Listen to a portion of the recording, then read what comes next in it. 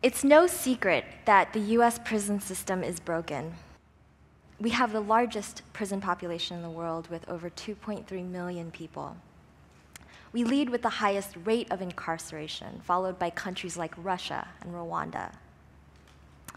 Conditions are so dire that they constitute cruel and unusual punishment in California, according to the Supreme Court. We double bunk our inmates, we triple bunk them, and we have them sleep in hallways and gymnasiums, even though states and the federal government spend a whopping $70 billion a year in incarceration. But imagine the possibility that over 1.1 million inmates are in prison, but shouldn't be, despite their crimes. These are the mentally ill. According to the Department of Justice, more than half of our inmates suffer from a serious mental illness. Because of decades of deinstitutionalization and aggressive drug policies, today more Americans receive mental health treatment in prisons than they do in hospitals or treatment facilities.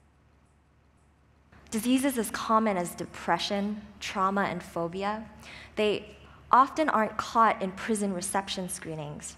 And once in prison, the chances of getting adequate treatment plummet because the system doesn't have the capacity for it and because the environment is more punitive than rehabilitative.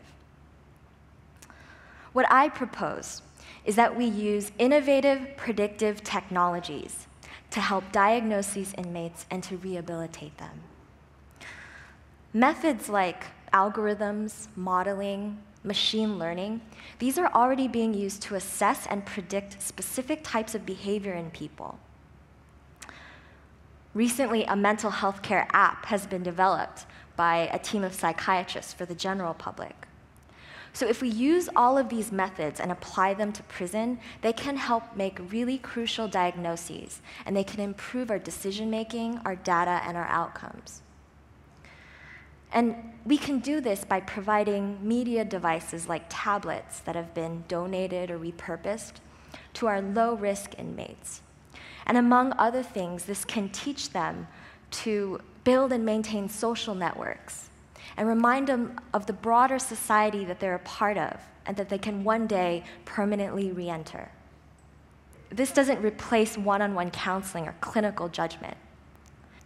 And we still have to reform the entire system.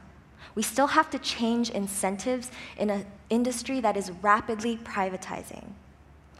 But we must change course because the US has to preserve the safety and the dignity of all of its citizens. Thank you.